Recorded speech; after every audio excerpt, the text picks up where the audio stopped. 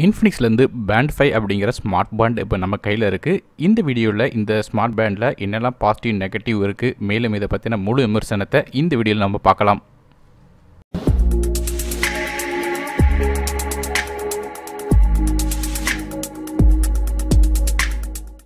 இன்ஃபினிக்ஸோட இந்த pant 5ஓட unboxing மற்றும் smart phone கூட எப்படி பேர் பண்ணுறது அப்படிங்கிறது எல்லாத்தையும் அன்பாக்சிங் வீடியோவில் மென்ஷன் பண்ணியிருக்கேன். ஒருவேளை அந்த வீடியோ செக் பண்ணலைன்னா மேலே கார்டில் லிங்க்ஸ் கொடுக்குறேன், கிளிக் பண்ணி பார்த்துக்கோங்க. இந்த ஸ்மார்ட் வாட்சை நீங்கள் யூஸ் பண்ணுறதுக்கு நீங்கள் செய்ய வேண்டிய விஷயம் என்ன கேட்டீங்கன்னா, இன்ஃபினிக்ஸோட லைஃப் 2.0 அப்படிங்கிற ஒரு ஆப் இருக்குது. அதை டவுன்லோட் பண்ணி இன்ஸ்டால் பண்ணிக்கோங்க. லிங்க்ஸ் டிஸ்கிரிப்ஷனில் கொடுக்குறேன்.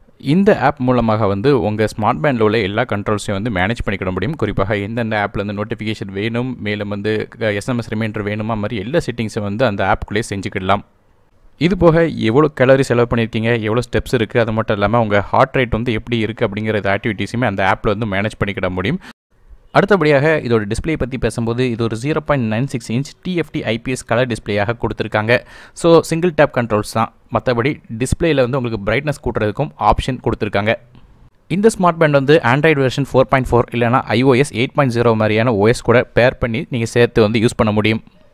ஹார்ட் ரேட் சென்சரை பொறுத்தவரை ரொம்ப அக்யூரேட்டாகவே தான் ஒர்க் ஆச்சு. ஆனால் கொஞ்ச நேரம் கையில் வியர் பண்ணால் மட்டும்தான் அது காட்ட ஆரம்பிக்கும். அது வரையும் 0ல் தான் அந்த ரேட்டிங் இருக்கும். மேலும் இதில் ஒரு நெகட்டிவ், ஒரே ஒரு நெகட்டிவ் என்னென்னு கேட்டிங்கன்னா, ஸ்டெப் கால்குலேட்டரில் சில நேரங்களில் நீங்கள் வண்டியில் போகும்போது ஸ்லோவாக போனீங்கன்னா கூட அதையும் ஸ்டெப்பாக கவுண்ட் பண்ணிடுது. இது எல்லா நேரங்கள்லேயும் இந்த ப்ராப்ளம் இல்லை. சில நேரங்களில் மட்டும் நம்ம வண்டியில் ஸ்லோவாக போகும்போது கூட அது ஸ்டெப்பாக எடுக்குது. அதாவது 5 கிலோமீட்டர் கீழே போனீங்கன்னா அது ஸ்டெப்பாக எடுத்துக்கிடுது.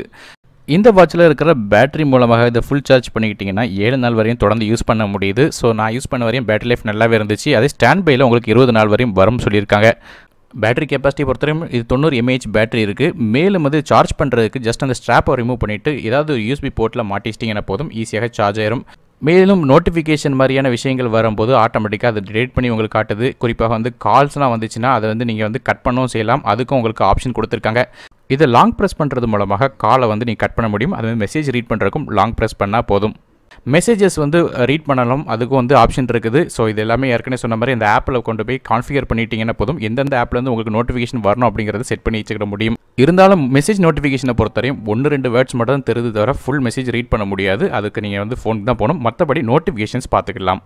இந்த பேண்டுக்கு ஒரு IP67 ரேட்டிங் இருக்கிற காரணத்தினால இது வாட்டர் மற்றும் டஸ்ட் ரெசிஸ்டன்ஸாக இருக்குது. ஸோ நீங்கள் ஸ்விம்மிங் போகலாம், மழை நேரத்தில் வாட்ச் போட்டாலும் பிரச்சனை இருக்காது. ஸோ எவ்வளோ நேரம்னாலும் தண்ணிக்குள்ளே இந்த வாட்ச் வச்சுருந்தாலும் எந்த விதமான ப்ராப்ளமும் ஆகாது.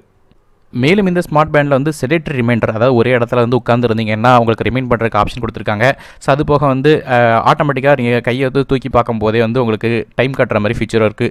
இது போக நீங்கள் ஸ்மார்ட் கண்ட்ரோலும் பண்ண முடியும். அதாவது உங்கள் ஃபோனை கேமரா ஒர்க் பண்ண வைக்கிறதுக்கு ஷேக் பண்ணிங்கன்னா போதும், அது ஒர்க் பண்ண வைக்கலாம்.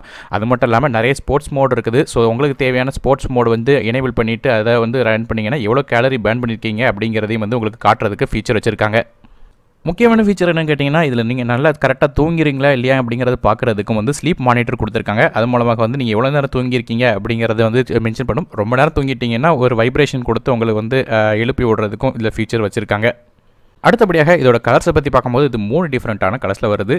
பிளாக், ப்ளூ மற்றும் ரெட். ஸோ நம்மகிட்ட இருக்கிற ரெட் வேரியண்ட். இது போக நீங்கள் ஸ்ட்ராப் இன்டர்சேஞ்சபிள் பண்ணிக்கலாம். ஸோ அதுக்கு ஆப்ஷன் கொடுத்துருக்காங்க. ஏற்கனவே சொன்ன மாதிரி டிவைஸ் கம்பேட்டபிலிட்டியை பொறுத்தவரை ஆண்ட்ராய்டு 4.4 இல்லைனா iOS 8.0 கூட கட்சி கனெக்ட் பண்ணிக்கலாம். அப்படி இல்லைனா நீங்கள் ப்ளூடூத் 4.0 இருக்கிற ஸ்மார்ட் ஃபோன் கூட வச்சு பேர் பண்ணிக்கிட முடியும். கால் மட்டும் இல்லாமல் SMS மாதிரியான ஃபீச்சரும் உங்களுக்கு கிடைக்கும். அது மூலமாக SMS ரிமைண்டர் இருக்குது. அது போக ஏற்கனவே சொன்ன மாதிரி எல்லா விதமான ஆப்ஸ்லேருந்தும் நோட்டிஃபிகேஷன் நீங்கள் எனேபிள் பண்ணிக்க முடியும். ஸோ நோட்டிஃபிகேஷனும் ஈஸியாக ரீட் பண்ணலாம். ஸோ ஏற்கனவே சொன்ன மாதிரி சிங்கிள் டேப் அல்லது லாங் டேப் கண்ட்ரோல்ஸ் மட்டும்தான். ஸோ கடைசியாக இந்த பேண்டோட பாசிட்டிவ் மற்றும் நெகட்டிவ் என்ன அப்படின்னு பார்க்கும்போது, ஓவராலாக பாசிட்டிவ் அப்படின்னு பார்த்துட்டோன்னா நமக்கு நிறைய ஆப்ஷன்ஸ் கொடுத்துருக்காங்க. ஸோ இந்த 1700 அப்படிங்கிற ப்ரைஸ் பாயிண்ட்டில் உங்களுக்கு அதிகப்படியான விஷயங்கள் கொடுக்குறது ஒரு ப்ளஸ் பாயிண்ட்டாக இருக்குது. ஹார்ட் ரேட் மாதிரியான சென்சார்ஸை யூஸ் பண்ணி உங்களுக்கு எப்போனாலும் ட்ராக் பண்ணிக்கிட்டே இருக்கலாம். நீங்கள் இவ்வளோ கேலரி பேர்ன் பண்ணிக்கிங்க, என்ன நேரம் நடந்திருக்கீங்கிற மாதிரி எல்லா விதமான ஆக்டிவிட்டியும் அந்த ஆப்குள்ளே வச்சு மேனேஜ் பண்ணிக்கிட முடியும். ஸோ அது மட்டும் இல்லாமல் என்னென்ன ஆப்பில் நோட்டிஃபிகேஷன் வேணும், அது மட்டும் இல்லாமல் நோட்டிஃபிகேஷன் வேணாம் அப்படிங்கிறத எல்லாத்தையும் பிளாக் பண்ணிக்கலாம். அது மட்டும் செடேட்டரி ரிமைண்டர் எவ்வளோ டைம் வேணும் அப்படிங்கிற எல்லா ஆப்ஷனும் அந்த ஆப்பில் நீங்கள் ஃபோனில் உள்ள ஆப் வச்சு நீங்கள் கண்ட்ரோல் பண்ணிக்கிட முடியுது. ஸோ இது எல்லாமே கஸ்டமைசபிள் ஆப்ஷன் கொடுத்துருக்கிறது ஒரு ப்ளஸ் பாயிண்ட்டாக இருக்குது. நெகட்டிவ் அப்படின்னு பார்த்தோன்னா, நான் ஏற்கனவே சொன்ன மாதிரி ஸ்டெப் கால்குலேட்டர் மட்டும் சில நேரங்களில் கொஞ்சம் வித்தியாசங்கள் வருது. அது நான் எல்லா நேரமும் வந்து ஸ்மார்ட் ஃபோன் ப்ளூடூத் கூட பேர் பண்ணி வைக்கிறது இல்லை. அந்த டைமில் வந்து சில நேரங்களில் பிரச்சனை வந்த மாதிரி தெரியுது. மற்றபடி இந்த பேண்டில் வந்து பெருசாக குறை சொல்கிற மாதிரி எந்த ஒரு பிரச்சனையும் இல்லை. பேட்டரி லைஃப் ரொம்ப நல்லாவே இருக்குது.